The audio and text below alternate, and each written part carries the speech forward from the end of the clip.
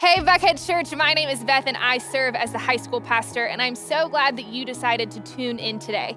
If it's your first time with us, we want you to know that we are so glad you're here. And at Buckhead Church, our mission is to inspire people to follow Jesus. And if you want to learn more about Buckhead or find a way to make this place feel more like your church, we would love to connect with you and know that you're here.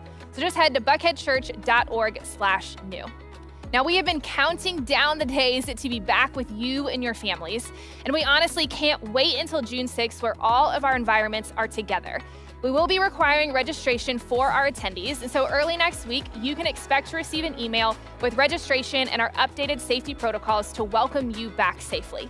The best way for you to register is to stay up to date on our email list. So if you're not currently receiving our emails, you can go to buckheadchurch.org/emails to get on the list. And a huge part of gearing up for June 6th is our amazing volunteers.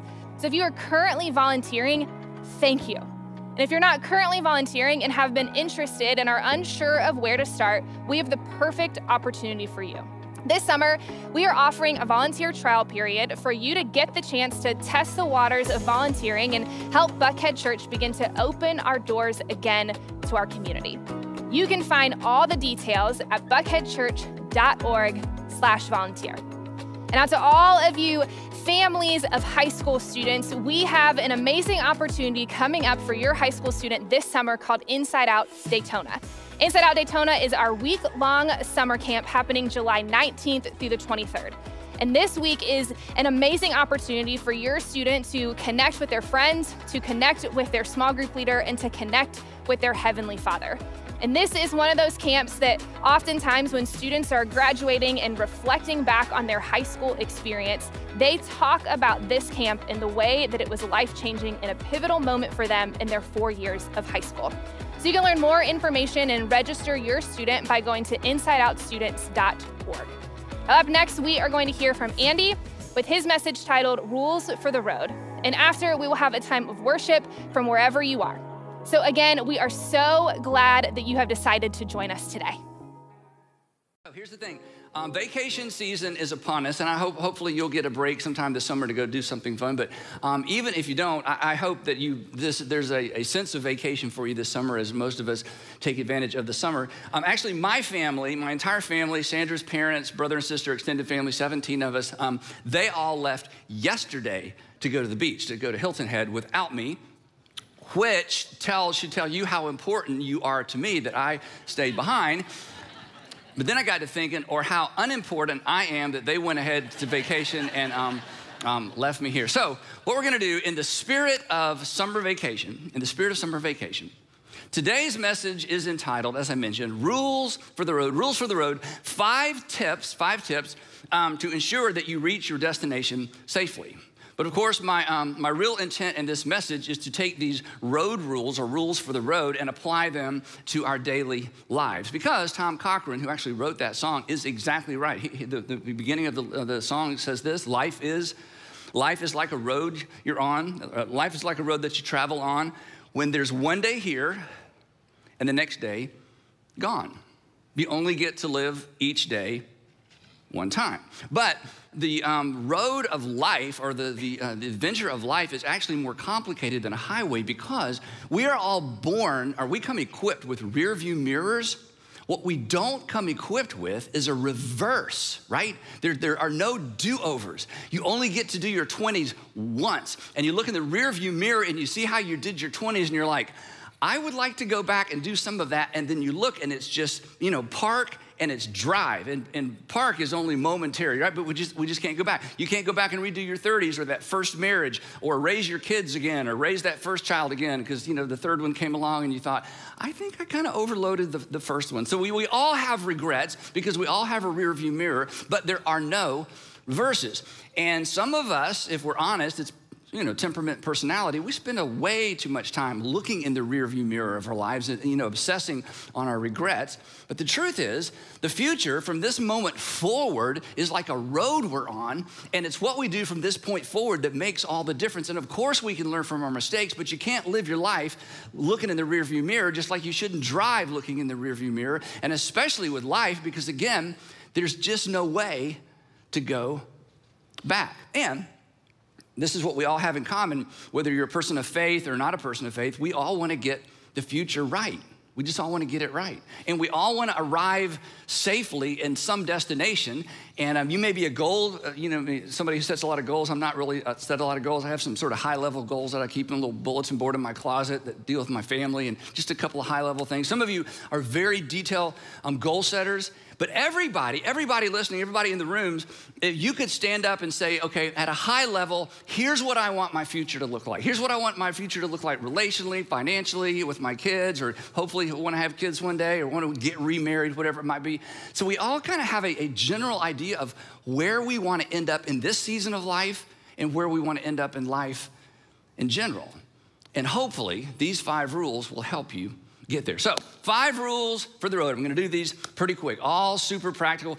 Just a heads up, if you came today looking for deep Bible study, we just did that for 9 weeks, okay? So this is just a summation of just some practical things to help us move forward with life. So rule number one, don't travel alone. Don't travel alone. We say this all the time around here, that life is better connected because you were made for community. That life is better connected because you were made for community. So you travel with friends. You just don't allow yourself to get isolated. And in certain seasons of life, because of the pain and the things that we've gone through, and again, personality, there's always the temptation to be a little bit isolated. So I want to encourage you to ignore that voice in your head. Ignore that voice in your head that says, I don't need anybody, because you were created to live in and to operate in community. You do need some bodies around you. We were created for that. But who we do life with oftentimes determines how our lives go, right? And one of the tricks, then, one of the things that, again, I'm gonna put some language around something we've all experienced from time to time. The trick in life when it comes to who we do life with is don't simply gravitate toward acceptance. Don't simply gravitate toward acceptance. Acceptance is a powerful draw, right? But don't simply gravitate toward acceptance, because that can be a trap. Acceptance is magnetic. And where this is most important is in the transitions of life. You're leaving high school to go to college. You're leaving college to go to grad school. You're leaving grad school to start your first job. You're leaving the city to go to another city. You've just gotten out of a relationship and you're looking for a new relationship. You've just gone through a divorce. You kind of hit pause for a couple of years and now you're open to start dating again.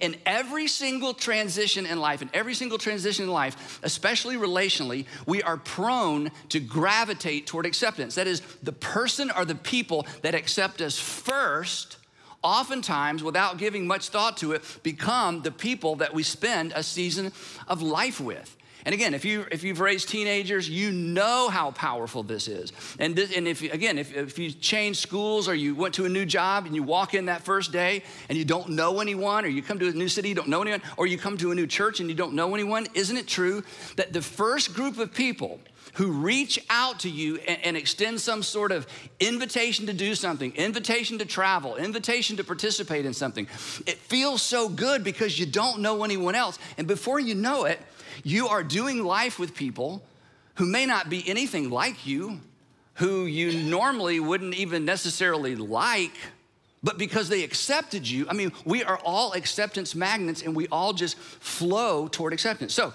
when it comes to who you do life with, don't simply give in to the magnetic draw of the person or the first group of people who show up and extend an invitation, even though they're probably maybe great people and, you know, as sincere as they could possibly be. Because the people who get on the inside of our lives often determine the direction and the quality of our lives. And don't simply be content. This is so important. Don't simply be content to do life with people who share your tastes. And oftentimes, the connecting point is taste. We like the same music. We like the same restaurants. We're in the same generation. We're from the same, part of the country where we share certain tastes. Look for people. This is so important, especially in the transitions. Look for people who share your values. You know what a value is? A value is what you have predetermined is most important to you. There are things that are most important to you.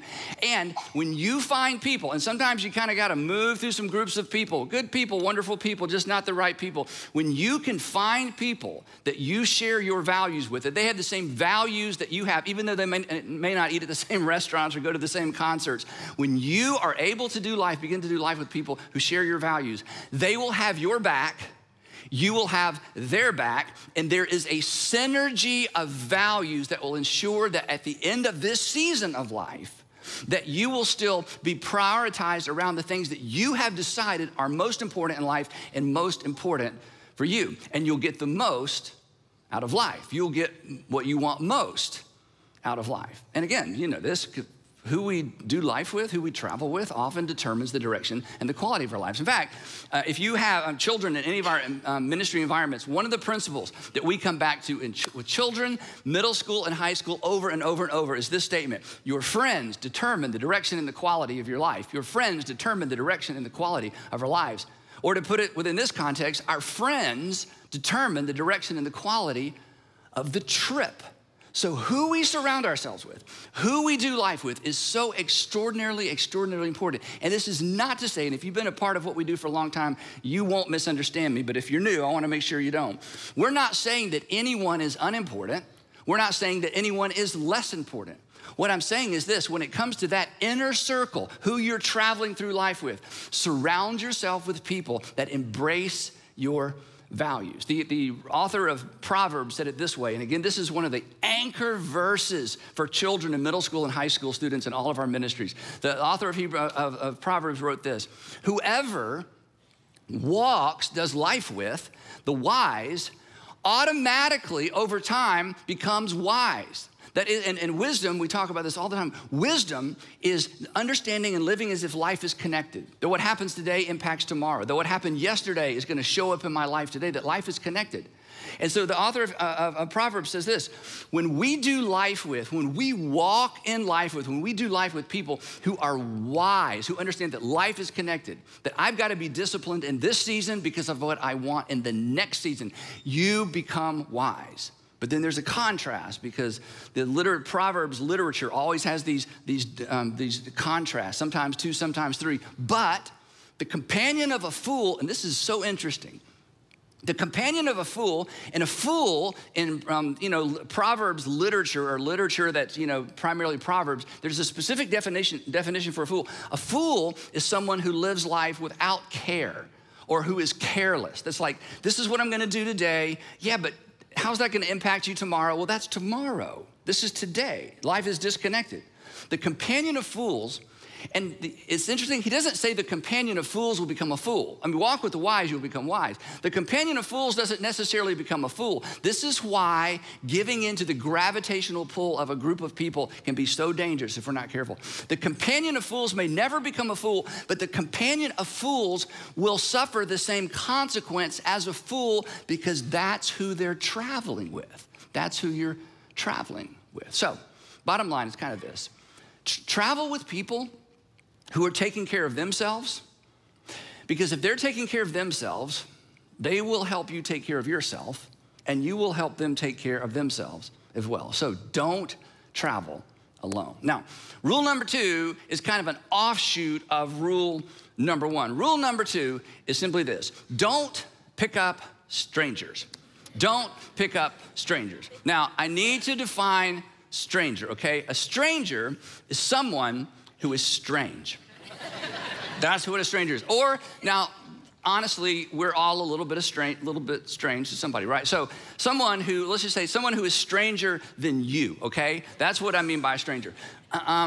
When my mom, who passed away a few years ago, was very, very outgoing. My dad, not so much outgoing. And my mom, wherever she went, she would just meet people, and she was very friendly. She would begin conversations with people in line. She would begin conversations with strangers all the time. And this would kind of get on my dad's nerves. And he would say to her, this was kind of one of their things. You know how your parents had like a thing? This is one of their things.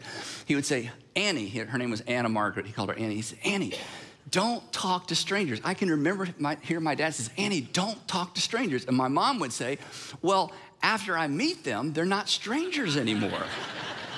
So my mom is literally a person who never met a what? She never met a stranger because she was so outgoing, and which was a great trait. So what I'm not saying don't meet people and don't be friendly, okay? And the reason I tell you that story is this part of the story. When I was in college, she flew to North Carolina to spend some time with her mom. And when she came back, I'll never forget, we're kind of gathered around in the kitchen, and she put her hands on her hips, she said, well, I finally met a stranger. And what had happened was she was flying back, and she was sitting next to a guy, and he had had a little bit too much to drink, and I'll just leave it there. She finally met a stranger, but it was so funny to hear her say that because it wasn't like she didn't have guardrails. It wasn't like she wasn't dialed in. There's just some people in the world that you just need to be careful around. She was super friendly. But she understood at some point there's you know what? I can't travel with you. So bottom line on this one is simply this. Be kind. That's a fruit of the Spirit. Be kind, but be careful. Careful of who you allow in your vehicle. Careful about who you allow in the inner circle of your life. We are kind to everyone. We are patient with everyone. We're compassionate and generous with everyone. But be careful who you allow in the inner circle, because it goes back to rule number one. He who walks with the wise grows wise, the companion of fools. You may never be a fool, but if you're too close to the people who aren't living life according to your values, when something happens to them, it may happen to you as well. So I want to just kind of ask this question as we move on. Do you have any strangers in your life? And do you have any strangers you've allowed into the inner circle? And let me tease that out a little bit. Is there anyone you're doing life with, if you're real honest, that they make you less healthy? They cause you to doubt yourself. They seem to always be slowly and maybe subtly chipping away at your values. They're kind of dismissive of your values. And at times you're almost intimidated to be yourself because of how they're gonna respond. In fact, over time, you have found yourself becoming a different person when you're around that person. That is a stranger, and you need to drop them off. God loves them. You can't handle them. God loves them. Because, and I used to teach this principle to high school students and college students all the time. They'd be like, yeah, but God loves everybody, and blah, blah, blah. I go, wait, hold on, come here. Look, God loves them.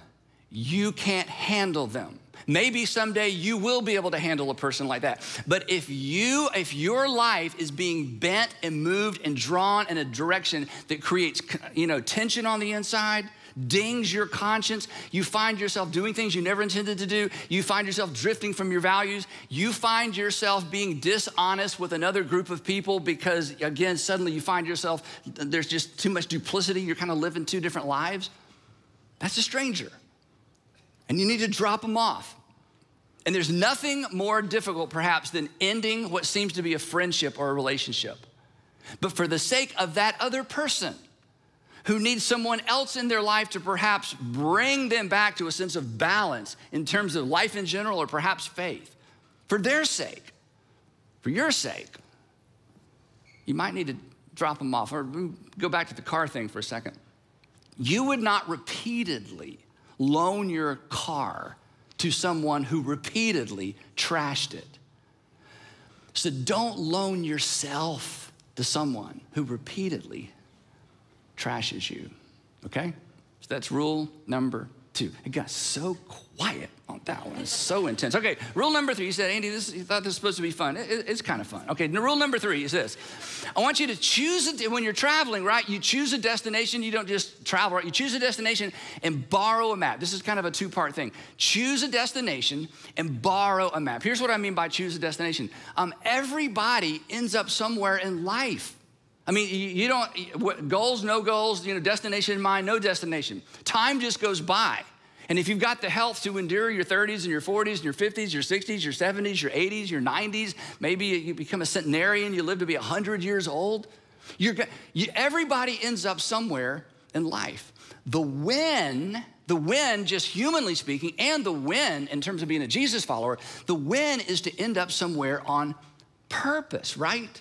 And just as in a long road trip, there are multiple legs, the first day we went here, second day we went there, third day here, stayed 2 days there, fourth day. It's just as there are multiple legs on a road trip, there are multiple seasons in life, right? Multiple seasons in life.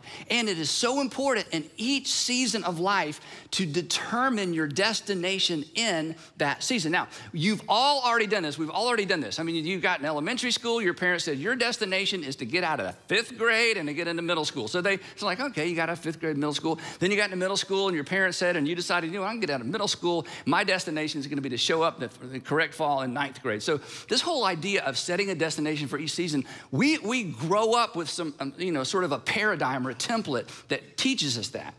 But once we get out into the work world and the job world, it's easy to lose sight of the fact there are still seasons of life. There's single season and there's married season and maybe first marriage and there's a gap and the second marriage and there's kids and there's grandkids. I mean, there's all these seasons.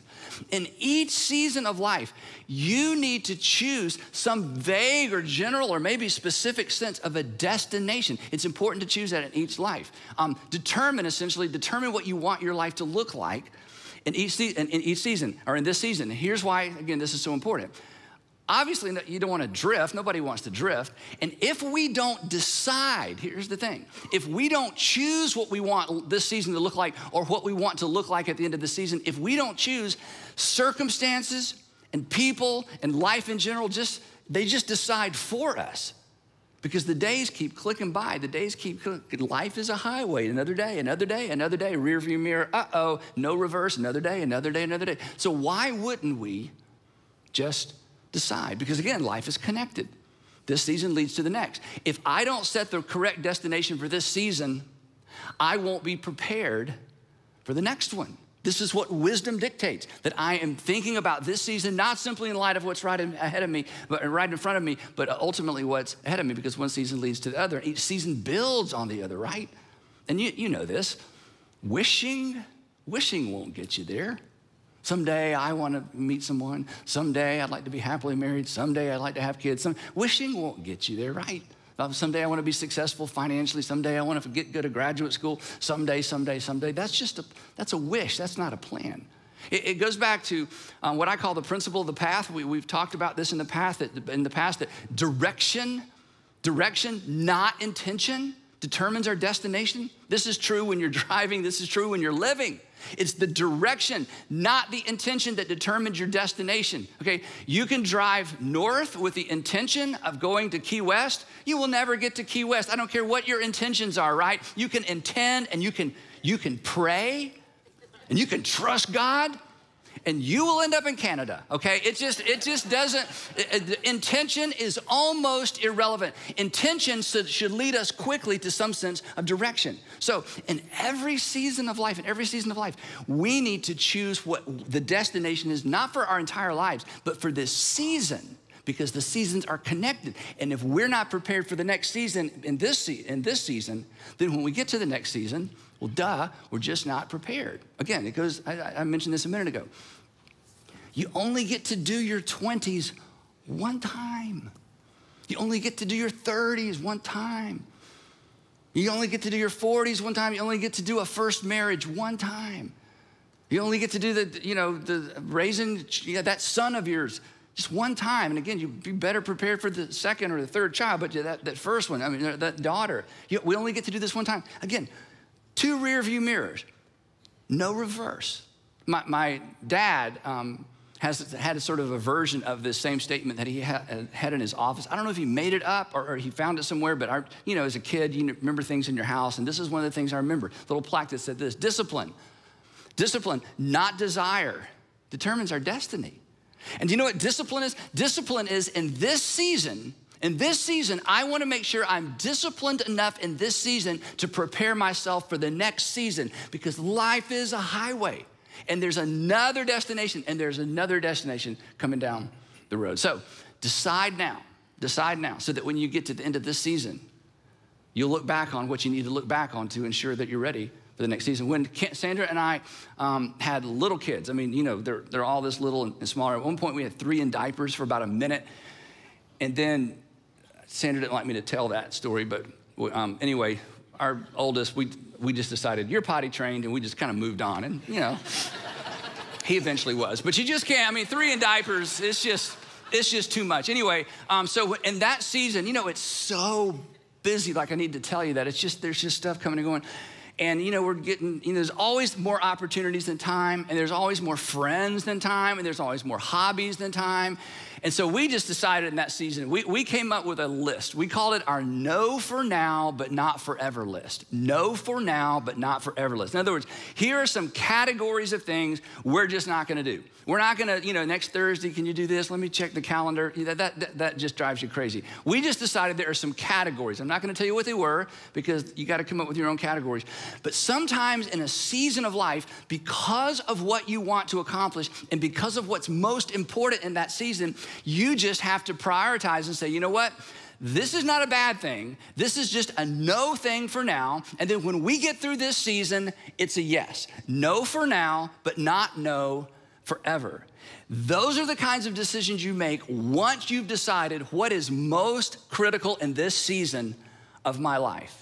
When you're in school, you got to do that. When you're starting a new job, you got to do that. When you're beginning a new relationship, you got to do that. When you're beginning a new marriage, you have to do that. When you're raising kids, no for now, but not forever, because what? Because of the destination I've determined for myself in this season of life. Now, the second part of this is borrow a map. And here's what I mean by that.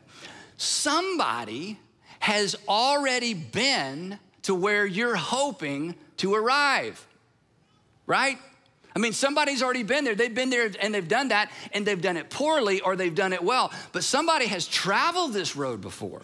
And here's the thing, and this is kind of insulting, but when you transition into a new season of life, you don't know what you're doing. How could you? You've never done it before. The ultimate example of that is, we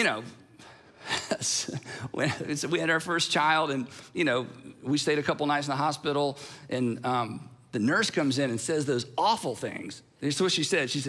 She smiled when she said it, but it was terrible. She said, "Mr. Stanley, if you'll pull the car around to the front entrance of the hospital, I'll bring Mrs. Stanley down and Andrew, and you can go home." And I thought, by ourselves? I don't even know how to change a flat tire. You're sending me home with a baby, right? Would you come home? Is there anyone who could come home with us? Do you remember this? It's like, I don't know what I'm doing. Well, in other seasons of life, we just think we know what we're doing, but how could we possibly know? Every season of life is different. So the wisest thing you could do is find somebody and borrow their map. Another illustration, right now, our small group, our community group, we've all been married 30 to 33 years, everybody in our community group. And so it's hard to decide, what are we going to study? And you know what the felt need was? The felt need was, how do we parent adult children? Now, for some of you, you're thinking, is that even a thing? It's a thing, isn't it? All of you parenting adult children, isn't it a thing? It's like, you're saying, I thought parenting ended when they went off to a job or off to college. No, it's just another season of parenting. So we don't know what we're doing. And after our first couple of meetings as a small group on this topic, we realized, we don't know what we're doing. And we found a book. Somebody has written a book on how to parent adult kids, like kids who have left home and are getting married. And so that's what we're studying. You know why? Because we don't know what we're doing. But somebody has written a map, and somebody has investigated. And this is what I'm talking about. You need to find somebody's map, okay? And the other way to do this is you know some people who've kind of down the road from you and sort of accomplished what you hope to accomplish, either professionally or academically or maybe marriage and family. And here's my suggestion. You get their email address and you email them, and you don't say, will you mentor me? Don't ever ask anyone to mentor you, okay? You send them 3 questions. You say, you know what? My wife and I, or hey, I've just got into this new job, or I've just moved to the city or whatever, and I have 3 questions. Here's the 3 questions. Would you meet me for coffee, or I'll buy you dinner if you'll just answer these 3 questions? And essentially what you're saying is, I want your map. Now don't say I want your map, because they're like, what? Okay, so they'll think you're just a stranger, and then we already covered that, okay? They'll think you're strange. So this is your way of saying, tell me what you know. And here's the thing about people who are a season ahead of you in life. And I'm a season ahead of some of you. We don't know how much we know until someone asks. We have small groups with young married couples or newlywed couples. And it is so fun as somebody who's been married a long time to drop into one of those groups. Because you show up, and Sandra and I spent a whole year one time, instead of doing our own small group, we just went from group to group to group with the young married couples. And the first time, we were like so scared, like, oh, what are they gonna ask? And when we got in the car afterwards, we thought, we know a lot. We just know a lot. You just don't know what you know until somebody who doesn't know begins to ask you questions, okay? So one of the best things you can do is you can reach ahead a generation and say, hey, show me your map. Show me your map. You might be familiar with what's called the Vernon Law. You may have heard this before, even though you didn't know it was called this. Here's what the Vernon Law is. That experience is a hard teacher because it gives the test first and the lesson afterwards. Experience is a hard teacher because, oh no, I failed the test and now I realize what I should have known. The only way to avoid this is to get ahead and invite information, authors, or people into your life in this season, so when the test comes, you will already have had the lesson. And acknowledging, come on, you know this, acknowledging what you don't know and inviting somebody into that space where you just aren't exactly sure, that's not weakness. Asking for help isn't weakness, it's maturity. It's a sign of wisdom. Again, the author of Proverbs puts it this way. Listen, he says, listen to counsel. Listen to counsel. Now, don't raise your hand or elbow anybody, but some of us, guys, it is so hard to take counsel from other people. It's an ego thing. It's a pride thing. I am as guilty as anybody else. I just have to just exhale. Don't bow up. Don't power up. Don't say, let me tell you what I know. Just shut up, Andy, and just listen. Listen to counsel. And accept discipline. You know what this means? It means accept the fact that you're wrong. If you don't accept the fact that you're wrong, you will continue to be what? Wrong, right? My goal in life is to never learn anything new, and nobody wants to end up there. So he says, listen to counsel, accept discipline, that you may be wise, and listen to this, proverbial promise. You'll be wise the rest of your days. Here's what that means. You'll be wise in this season and prepare in such a way that you're ready for the next season. You'll be wise for the rest of your days, because if the pattern, this is a pattern and a habit, if the pattern and the habit of your life is to be open to the counsel and the wisdom of others, even people who aren't as smart as you, even people who aren't as accomplished as you, even people who aren't as successful as you, and even people who aren't as educated as you. I just covered all the reasons that many of us are like, I can't listen to her, I can't listen to him. What have they ever accomplished? Well, wait, what? He says, just listen to counsel and you'll be wise for the rest of your day. So choose a destination in this leg of the journey or in this season and borrow a map, and perhaps you'll get where you're going with, you get there faster and with less regret. Rule number 4, got to keep going. Rule number 4, pay attention to the signs. Pay attention to the signs. Okay, road signs are there for our protection as well as our direction. Many of us, some of you think that those signs are for other people, right? Yeah, those are for what other people need to do. I don't need to slow down the curve. I'm a good driver. Yellow light, that means speed up, right? So I can get the intersection. We just, and then when we see other drivers ignore those signs, what do we think? Idiot, putting other people's lives at risk. Sometimes it's hard to see the idiot in the mirror, right? And the same is true in life for all of us, right? Again, the author of Proverbs, and this is a verse I've encouraged you to memorize. I hope you've memorized it. If not, you got to memorize this verse. Maybe I just feel compelled to say that because of the role it's played in my life. The prudent, the wise, the people who know life's connected, the prudent see the signs and they respond. The prudent see danger and they take refuge. The prudent see the signs and they respond to the signs. Wise people pay attention to the signs of what's going on with their friends, and paying attention to what I see going on with my kids, and I'm paying attention to some stuff I see going on with my marriage, and you know what, I'm paying attention to what I see going on financially. We're not in trouble yet, but you know what? I need to slow down in that curve. You know, I see what's going on professionally. I'm not gonna just live in la-la land and pretend everything's fine. I'm gonna pay attention to the signs. It's always tempting to ignore signs. It is most tempting to ignore signs relationally. But relationships are like a combustible engine. Nothing improves with neglect. But one of the reasons we ignore the signs in our relationships, honestly, is we don't know what to do.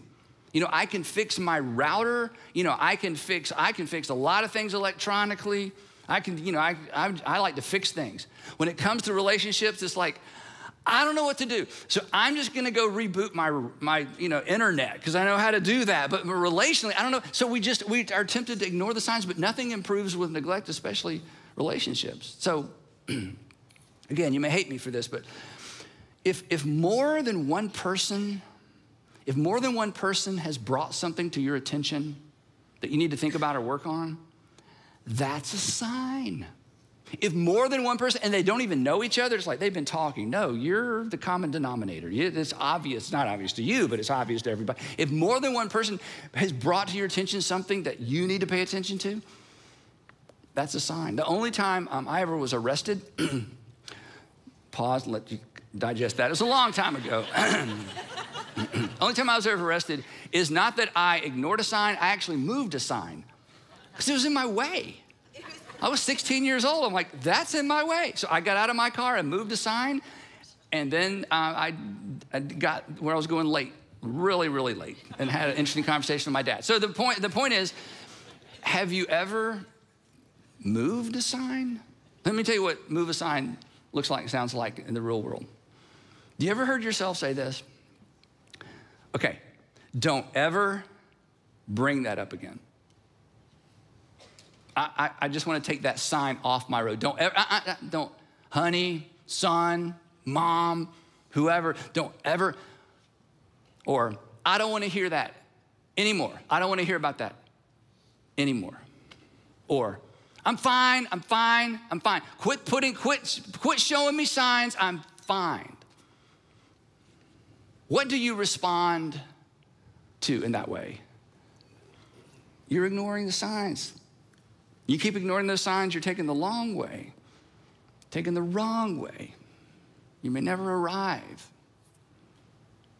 because the prudent see danger and take refuge, but the simple, I'm fine, I know everything I need to know, you're wrong.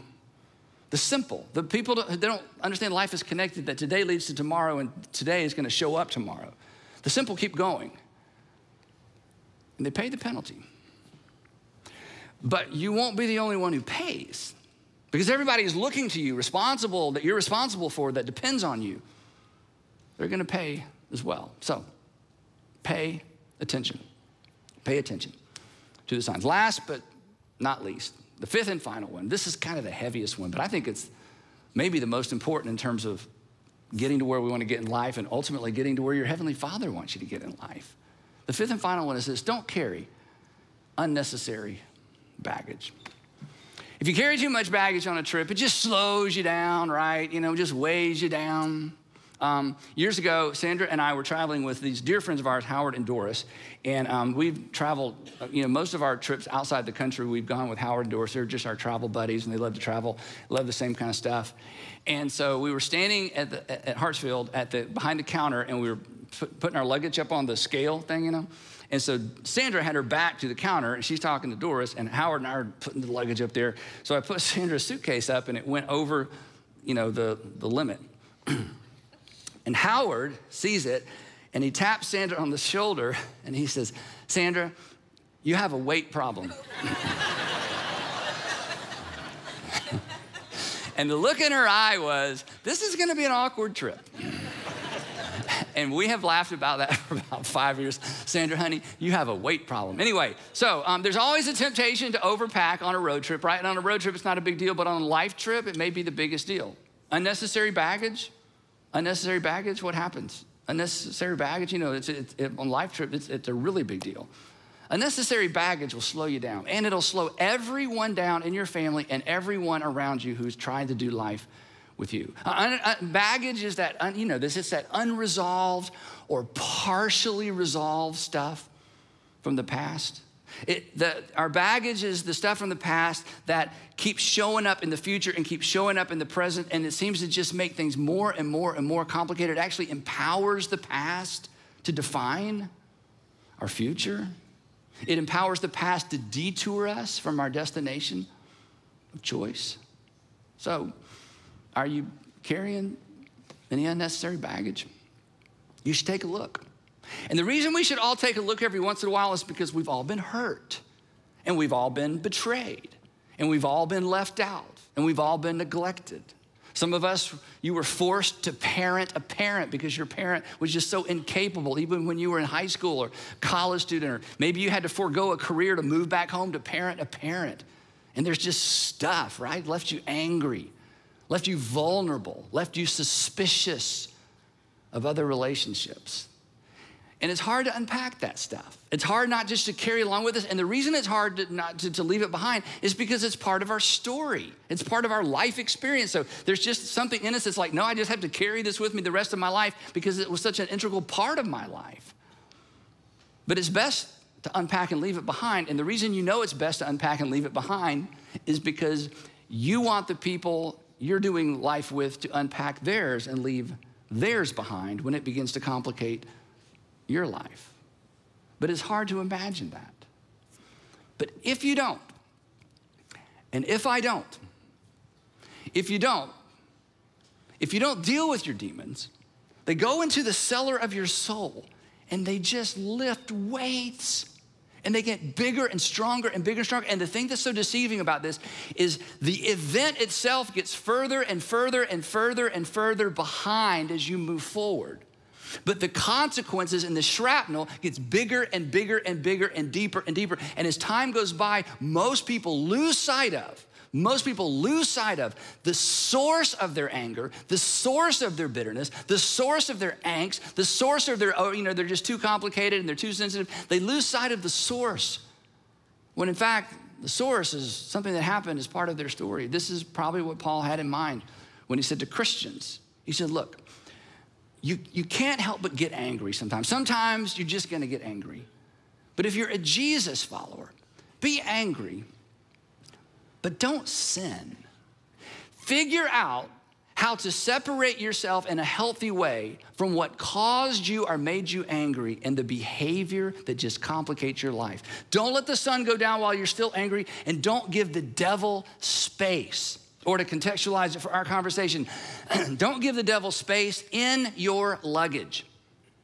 Don't give the devil a toehold, a handle, something that creates a place where he can hang on, a hiding place. And if you're not comfortable with the devil, we can change the word. Don't give bitterness, and don't give resentment, and don't give fear, and don't give anger a toehold, a place in your luggage where you carry it around over and over and over.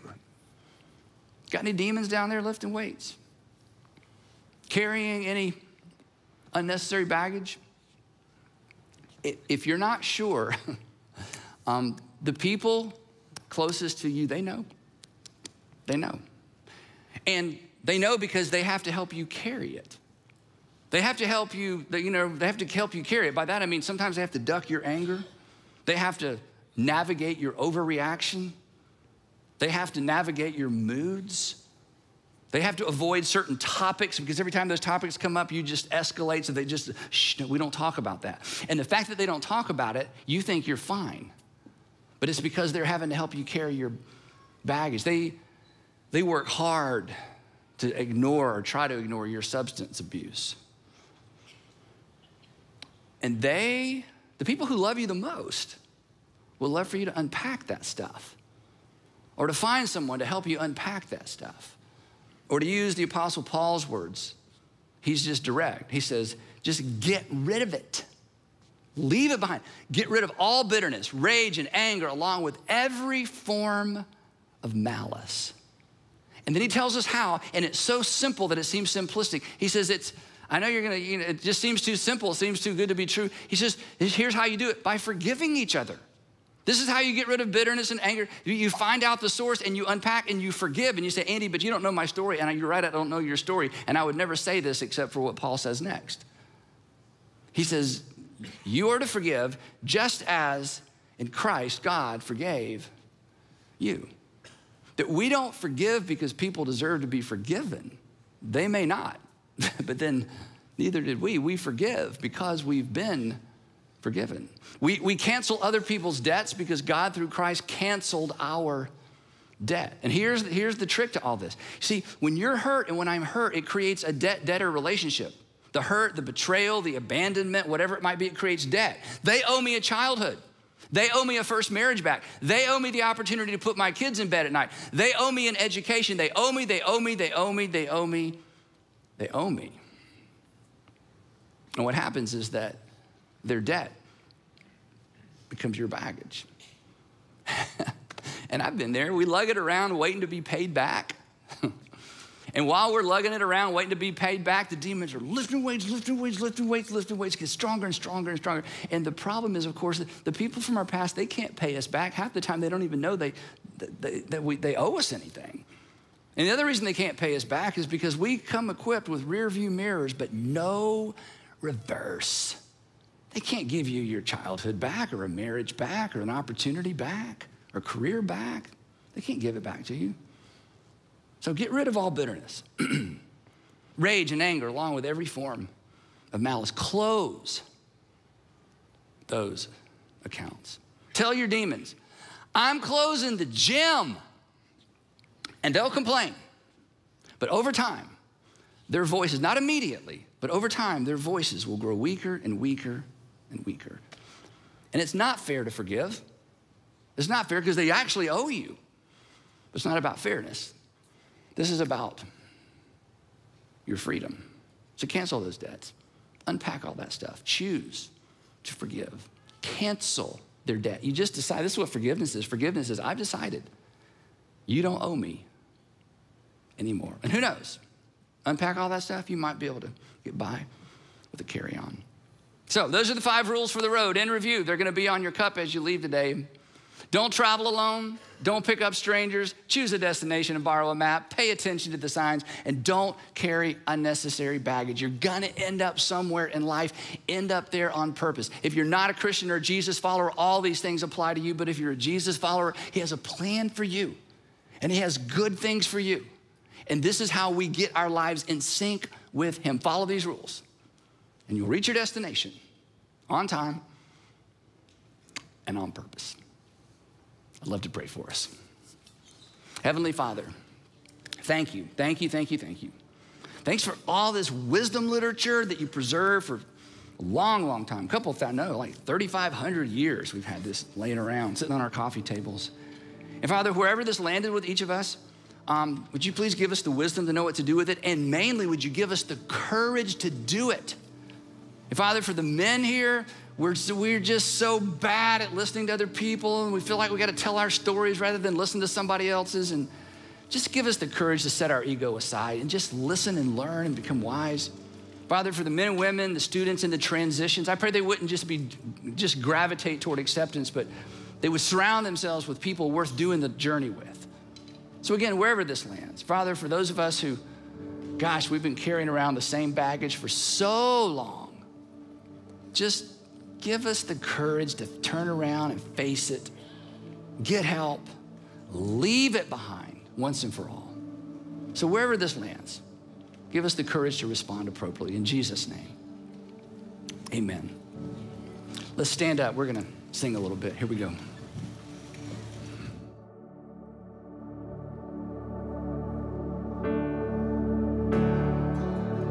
Are you hurting and broken within?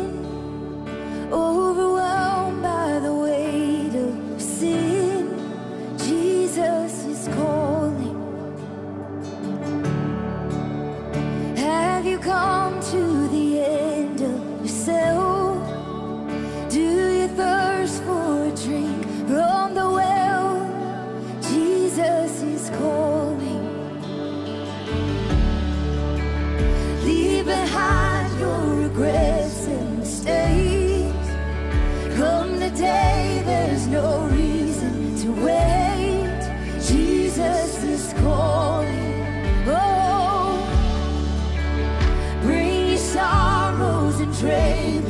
joy.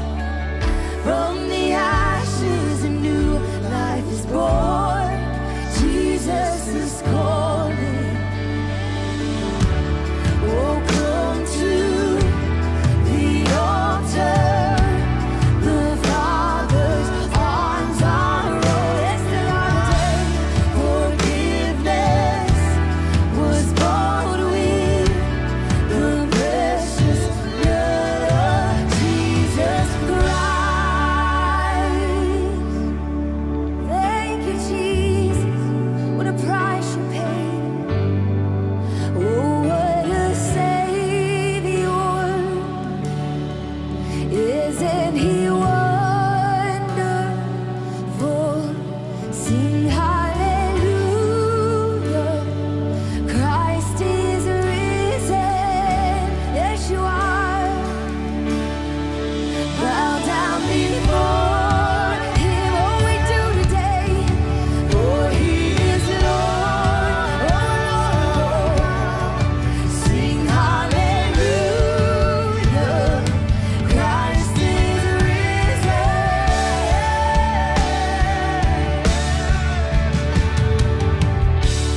Oh, come to the altar. The Father's arms are open wide. Forgiveness was bought with the precious blood. This is good news today. Sing, oh, come. Oh, come to the altar. The Father's arms are open wide. Forgiveness was bought with the precious blood of Jesus Christ.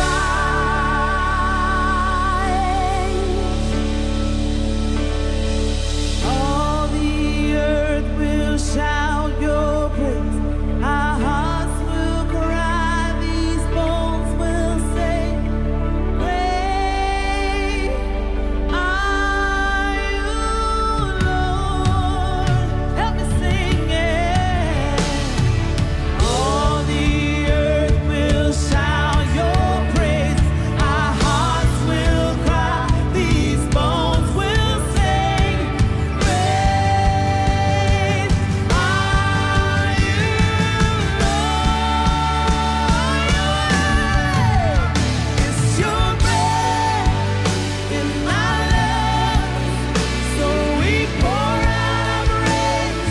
We pour out our praise. It's your breath in our lungs, so we pour out our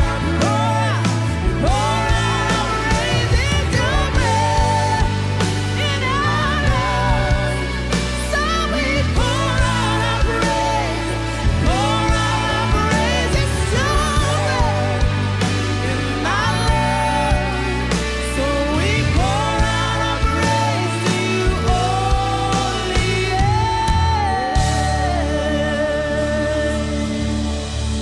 Thank you, Lord. And how great is our God. Sing with me, how great is our God. All will see how great is our God. Yeah, we say, how great is our God. Sing it, sing with me, how great is our God. And all will see how great is our God. Yeah, He's the name above all names. He's the name above all names. He's worthy of all praise. And my heart will cry.